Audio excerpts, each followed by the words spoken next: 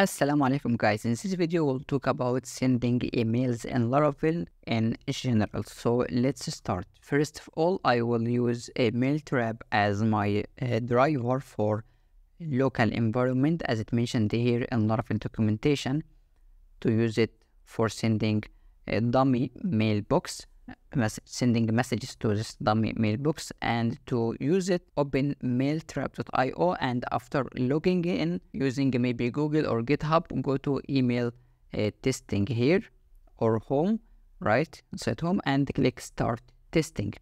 After that, add project, and I will name it Laravel, for example, and then click add.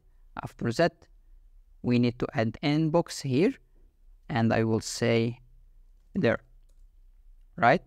Then we will open this learn inbox to take the credentials, and if we open integrations here, we will see under PHP, we will see Laravel 9 plus, any version after or equal to 9. So click copy, and inside our .env file here, I will replace them with these credentials. Now our driver is ready, and I need to remove it. And now let's start. The first thing, to generate a new mail class, we can use this command called php artisan make mail and the name of the mail. And for this lesson, I will say send invoice for sending invoices to users, maybe for billing and so on. So I will create a new mail called send invoice here, and now email created under app mail send invoice.php. Now if we open our app here, then mail folder, we can see send invoice.php, and as we can see, we have construct and envelope. So let's start with envelope. Is the main data of the email. So the subject of email, maybe the to parameter to which user or to which email, but we can pass it while sending email.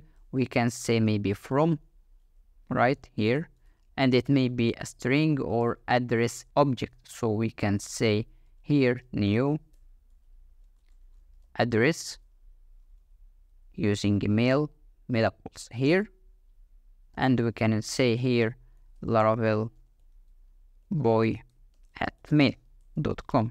We can say also the copy of this email and reply to, and so on. And if you notice here, the subject is automatically detected from the class name. So we can see here send invoice separated by spaces because the class name is like this, but we want to change it, send invoice. Instead of it, we can say here billing for months, right? And I want to say this month here for specific month, and I will send it as a parameter. Here I will say public string months. After that, now our envelope or main data is ready, right? By the way, if we open the mail.php inside a config folder in our project here, it also contains the configuration of our data, which mailer, which address also, I think, yes, here from address, and by default hello example, as we can see here, and the name of the sender also. So I will override the name. By default it's example, but I will set it to maybe Laravel boy here, right? And now let's set the content of email, or the view, or HTML, or even our plain text. So by default we send view, any view we want. So here I have created a new view inside our resources, views under emails. It's called invoice.plate.php, and this month's invoice here simple template or simple view. And if we back again to our send invoice, I will say send this emails dot here invoice, because our view under emails dot view, like view method. And if we notice here, we don't send any data or don't passing any data to this view. So if we want to pass data, we may say here with parameter, attach this data also to this view, and I will say this month, and I want to use this month value here. Oh, sorry, it must be an array. I will say here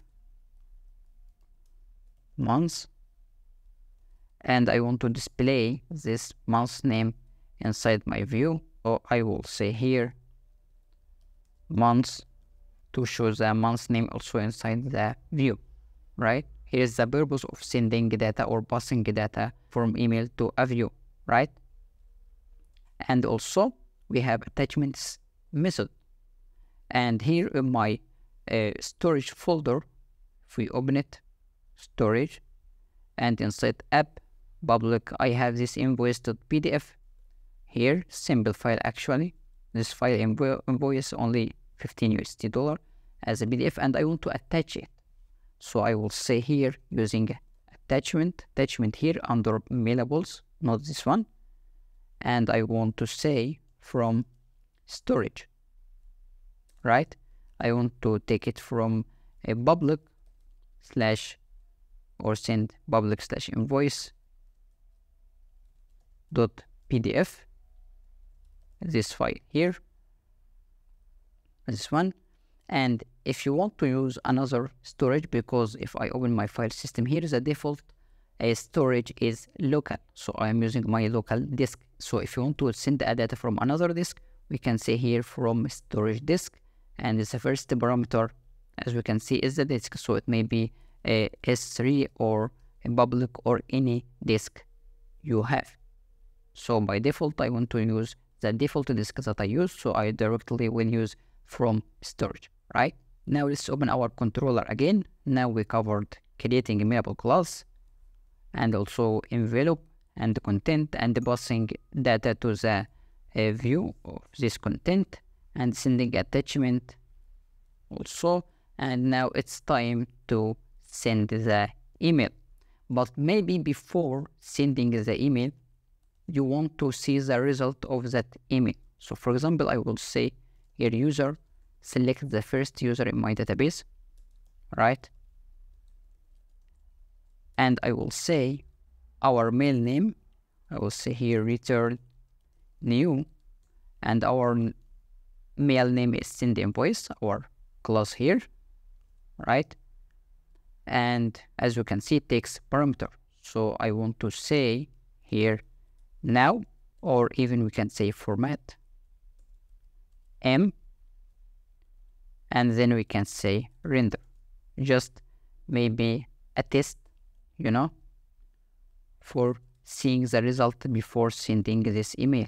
So render method here, and if we back here to our endpoint and check it, refresh, and here this is its invoice, but I want to display the month's name, so it's useful for this case. So I will say M capital, refresh, August. I want actually to display the full name. It's called F, right?